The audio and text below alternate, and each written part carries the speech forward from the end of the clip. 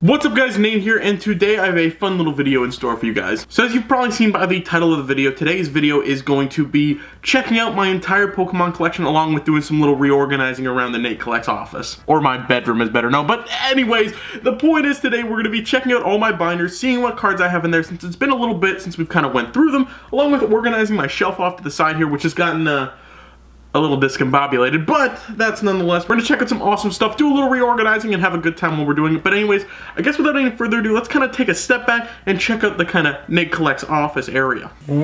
Okay, so as you can guys see, the office area is it's a little bit discombobulated right now. There's the obsidian packs from the last video there that are still yet to get bulk sorted. I have a couple more hits over here that I have to put in a binder, along with a Spidops. Don't ask why he's there. And then also some cards here that I'm working on a Pokemon deck for. I'm sure you'll see a video on all of my decks soon, but we'll take a quick look at them today too. And then of course over here is the corner card of the week, which will be changing next Wednesday, so this is your last time you're going to see Rayquaza until I put it back in the rotation. But also over here I have my deck box along with my little mini tin full of, I guess, dice and damage counters. But yeah, this is going to get cleaned off really quick, just like that. Okay, so all cleaned up now. Now I guess we can actually take a look at some binders. So slapping the first one down here, I'm sure you guys know what this binder is. Of course it goes along with this one right here. It is the wrong way, but it is my Ancient Origins complete set. Of course, you know, I'm going to flip through it. You've seen a whole video on this, I'm sure. If not, go watch that video. But yes, my fully complete Ancient Origins binder. Mostly the cool pages are over here with, you know, all the full arts on them. A little bit of glare from the camera. And of course, Rayquaza is missing because he's right there. But, you know, nonetheless, it is a really cool binder. I think this is probably my favorite set I've ever completed.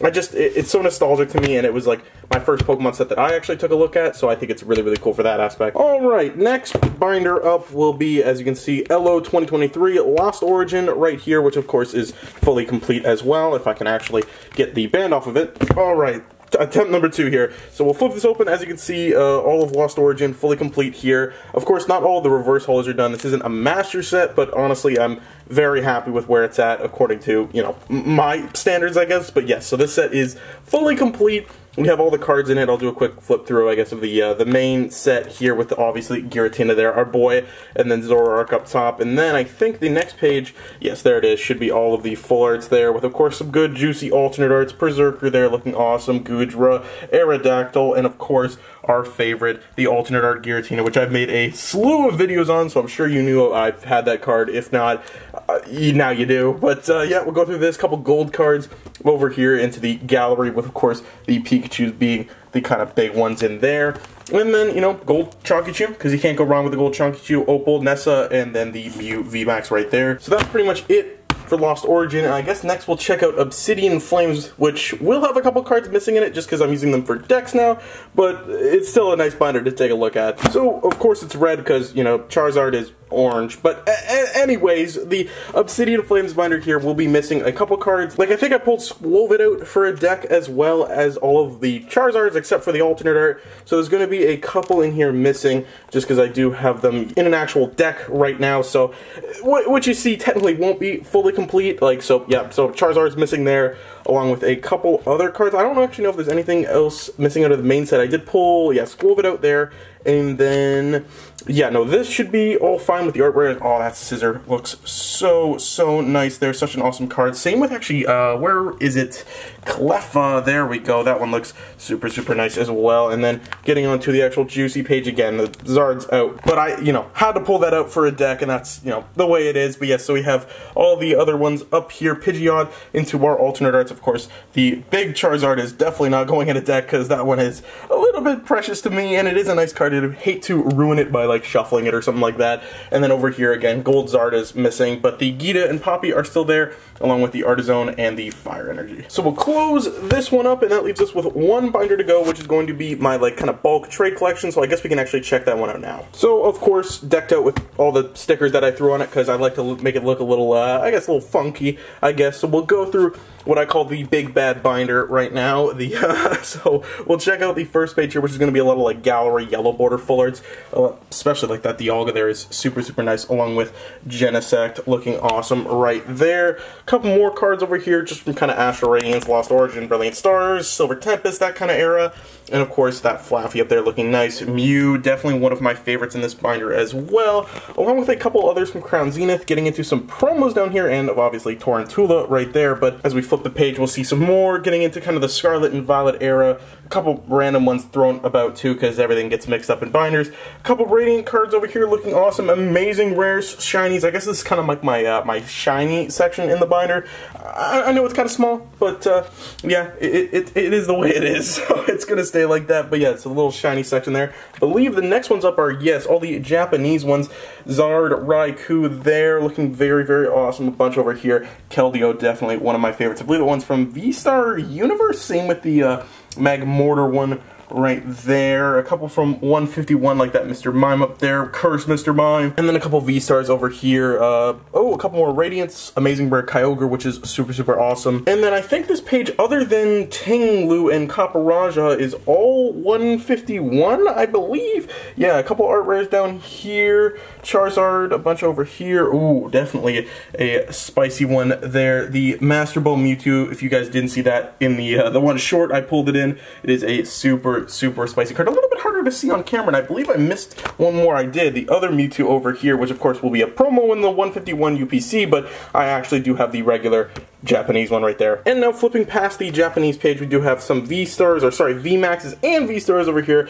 A couple cool ones, nothing too crazy to report. I don't really put the crazy alternate arts in this section anyway, so these are just kind of the baseline V-Maxes and V-Stars, a couple promos down there, Cleavor, and then over here, I believe, yeah, so I try to keep it kind of typed by set. It usually falls apart the more you pull, but I believe they are, because this should be, I believe, Brilliant Stars, Astral Radiance, Lost Origin for those three, and then Silver Tempest and Crown Zenith. So look at that, I actually do have them fairly organized, which isn't too bad. Blank page here, of course, to keep a little space for some new cards coming in and out, same with that one there, and of course we have some EXs over here. Shiny Rayquaza there, obviously, is one of the best ones on this page. Shiny Yveltal also next to that, and then Mega Salamence. A good three to have on the top of the page there, along with Plasma, Dialga, an extra Tyranitar, which I believe we pulled in, I think, one of the XY videos. Not too sure on that one. My OG EX Umbreon, which I pulled back in like 2016. I've had that card forever, and it will always stay in this binder, never gonna leave. But as we flip over here, you've definitely seen some of these pulled on the channel. Obviously, Dancy was another one from 2016 that I pulled and held on to, but Mewtwo, Pidgeot, and Blastoise, I believe, were all pulled on the channel, along with pretty much all of these GXs should have been on the channel as well, I'm pretty sure. So yeah, some awesome stuff. Oh, I almost skipped a page there. Pikachu, which was a recent one, I think in the tag team video we actually pulled that one. Dragonite, pretty cool one up there for sure. And then over here into kind of my old school textured full arts, Giratina, Team Plasma there, obviously one of the all-time favorites on this page. Megalodios, or Latios, I can't even read that. Megalodios, okay. Get them confused so much. Actually, I learned recently the only way you can tell them apart is by their eye color, and I still don't know the difference. But Articuno right there, Mega Scissor down there looking awesome. I believe that is Zygarde, Magearna, Pidgeot, Mega Steelix next to regular Steelix. Good to have both of those two together. And then the lonesome one on this page is going to be the Mega Venusaur, which is still a super, super nice one there. And now we're getting into the more, I guess, modern full arts, coming in with some V's and I believe the V-Union. This is the only V-Union I have, but I mean, out of the ones to get, I think the Pikachu one is very, very nice. A couple promos down here like the Mewtwo V and the Shiny Zamazenta, because I do like Zamazenta more than Zacian, but then we also have Salamence, Mimikyu, and again, I kind of tried to keep this typed out, but or by set list, but I think it kind of fell off recently. A couple more ones over here. Honestly, that Melmetal is pretty nice. Can't go wrong with that one.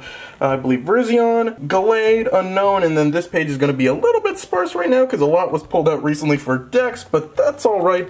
And I believe, yeah, this page is empty. Over here, we are going to have some full art trainers. Obviously, Wallace was a newer pull. I think that was last video or the video before we ended up pulling that one.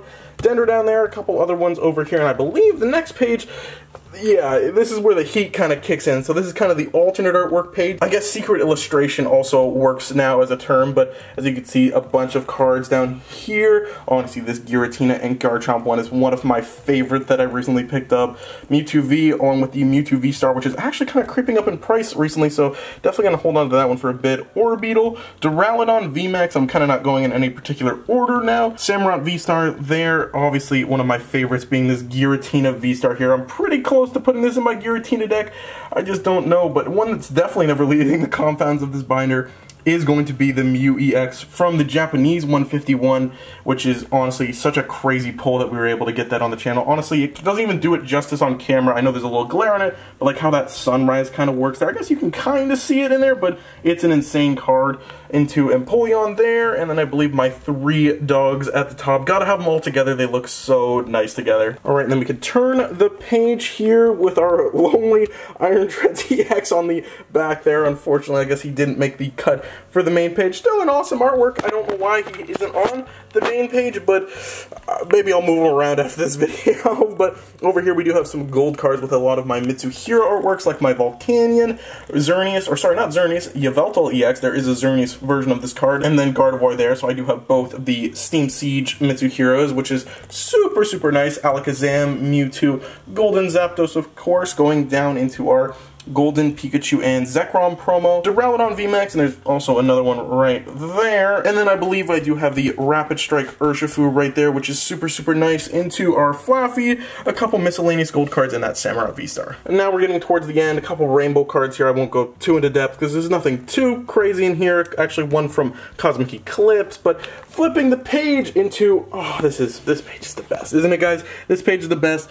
All of my Sceptile cards right here, the rainbows, all the GXs, the EXs, the OG EX, which is actually the most expensive Sceptile card. I believe still it might be the Doubt Species one now, but that one is definitely my favorite, especially with the little e-reader at the bottom, if you guys can even see that there if it focuses. But yeah, a bunch of cool ones here. The Celestial Storm stamped one is awesome. A couple ones from like actually the Pop series. I believe these two are both Pop series, Trico and Grovyle, but Sceptile as the one of the promos in the Unbroken Bonds 3-packs. A couple more Sceptiles over here, because, I mean, you can never have too many Sceptiles. But yeah, so this page are full with some Grovyles too, which will probably get swapped out for more Sceptiles. But yeah, this page is honestly awesome. And I believe behind this there's not too much. Just a couple miscellaneous cards, a couple Secret Rares, some Evolutions, break cards down there. Because, you know, where else am I going to put break cards in this binder? And then a couple more random kind of vintage era holos, which are a little bit dinged up, but nice pieces to have in the binder for sure. Alright, so now that we've taken an actual look at the binders, we need to take an actual look at the problem child of the room, which is going to be the collection shelf off to the side, which holds the binders and also a bunch of other bulk cards and sealed product that I'm waiting to open up, and it's gotten a little out of control. So here she is in all her glory in the wreck that she is in, with of course like collection figures are sitting all around here. Why is Arceus even here? But like, oh man, like I've kept so many like couple like cool boxes that I thought I was like, oh, these will be neat to kind of keep as a, you know, a piece, which now I've definitely changed my mind on, like, I do not need all this extra cardboard. Like, this stuff needs to get thrown out. I have a couple random binders, like these tins up here, which, like, what do I even need these for? And then a bunch of other tins over here, which honestly just hold, like, energies, which, you know what I mean? Like, it's just out of hand. And then over here is the sealed product that I'm kind of waiting to open up on the channel, so I have a couple tins back there, along with a couple mystery boxes, some MJ Holdings ones. I know that those are kind of cursed, but there's a good amount of stuff that needs to get organized here. And to be honest, I think the plan here today is to kind of organize these out, get rid of all the extra tins up top that I don't really need, along with throw out a bunch of the old cardboard boxes that aren't really, you know, holding any value to them. Like, I'm just kind of holding on to them to hold on to them. And then also find a new home for these energy tins, and probably Zacian, and, or sorry, not even Zacian and Zamazenta and Zamazenta, because, you know, you gotta have the regular and the shiny. But these figures, along with Arceus, will definitely be relocated to a new home today. But yeah, I think without any further ado, let's kind of get to work on this and organize it out. Alright, so update number 1, I've cleared out a bunch of the stuff, moved this around, cleaned up this area so it's a lot more compact and actual nice right now. I know it's a little dark, but there are tins back there and there are boxes, and that is all kind of nice. nice and compressed back there so it's not taking up a lot of space. I moved these over. I think we're going to move these around a little bit, and I don't know quite what we're going to do with all of these kind of little booklets, like set booklets yet. So I do have a bunch of them from like pretty much every ETB I've opened, so we're going to have to find a new home for those and move these around to accommodate some new ETBs on the shelf too. Alright, next update, I have added some more ETBs that are cataloged by, you know, so if it's HRRH, that is reverse holos, or sorry, holo rares and reverse holos. And then down here, if you can see here, it is TSE for Trainers Special Energy. So all of these ETBs here are sorted along with the two actually at the top there. And then I do have one open one for trainers here, just in case I need to do like a quick search and try to dig out a trainer or energy really quick. I kind of have, I guess, quick access to it, and of course nothing else has really changed in that, but the shelf is coming along a little bit better. I guess now we're going to add some binders in and kind of see what other space we have here to store stuff too. Alright, so the binders have been added and they fit really, really nicely. Along with the little Ancient Origins binder back here, of course it's black and it's a shadow so you can't see it too well, but then also I actually thought I could now add my double deck box in there, which, you know, I'll actually take a chance to quickly show off over here. I'll do a quick little deck preview, I guess. So of course here we're going to have our two decks. One of them is a Lost Box deck. The other one I'm trying out a Charizard EX deck, which I think I've mentioned if it doesn't fall out everywhere like 8 or 9 times, but these two will go in the double deck box over there, which will then go in the shelf over that way. Let's put the deck box on top of the playmat, which I have right there, slide that in, and that fits very, very nice and actually has room for more deck boxes over here, or even over here too actually, which is pretty nice. Before it was kind of cramped and now I've spaced it out, giving myself a lot more room to operate and store stuff over here, which is super, super nice. So then other than that, I think that's where we're going to kind of leave it off today. I like it. I think it's a little more organized. Do you guys think I should have done anything differently? As you can see, my Republic gunship peeking in there. We'll move that out of the way, but yeah, if you guys think I should have organized it any way differently, or have any kind of tips on how you organize your cards, I would love to hear it down below. But anyways, this has been another episode of Nate Collects, and I will see you in the next one. Peace.